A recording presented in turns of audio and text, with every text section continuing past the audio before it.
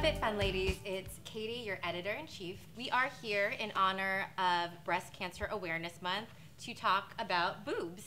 Did somebody say boobs? Get out of here. Seriously though, breast cancer is obviously a serious subject, and it's something that we all need to be thinking about as women. We have an amazing breast cancer challenge that everyone will actually find in their VIP FabFitFun box, where we are asking members and readers to take a self-exam and then take a picture of themselves on social showing that they have accomplished it. And to kind of help us guide us through this process, we are very happy to welcome Dr. Cassileth. Thank you. Thank you for having me. So let's go over the basics of doing a breast exam. Great. Now, first of all, why is this important? 1 in 8 women will get breast cancer. This is a really big deal. So we really need to know how to do this, who should be doing it, when should we be doing it, and let's find out about that today. Okay, so let's start about when. When do we actually start? Like, what age do we have to start taking self-exam? Really, women in their 20s and 30s should start to do this, especially because that's the group not screened by mammography.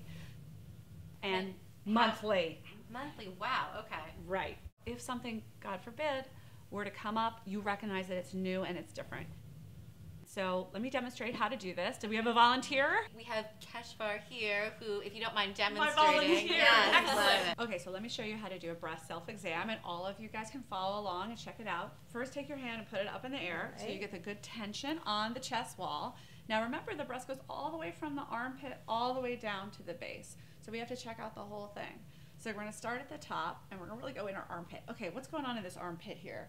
Well, a whole lot of nothing, but it's important to know that. You don't want to feel any lymph nodes. And know that if you're shaving, sometimes you can get a little irritation in your lymph nodes, and that's normal. So we go around, start at the top, little circular motions, and you're not just going like this and jamming on it. You're really trying to feel if there's something going on under there. So you got a lot of nothing going on, which is great. And you're kind of start getting dense in here. Since you're young, that's normal. So you should know, oh, hey, that's my friend. This is always here, right? As opposed to, oh my God, what the hell is that? Which is the kind of thing that you want to check out. You do the whole surface of the breast, and don't forget to do right behind the areola and the nipple. And you're trying to feel any kind of small nodularity there, and that's also something that needs to be checked out.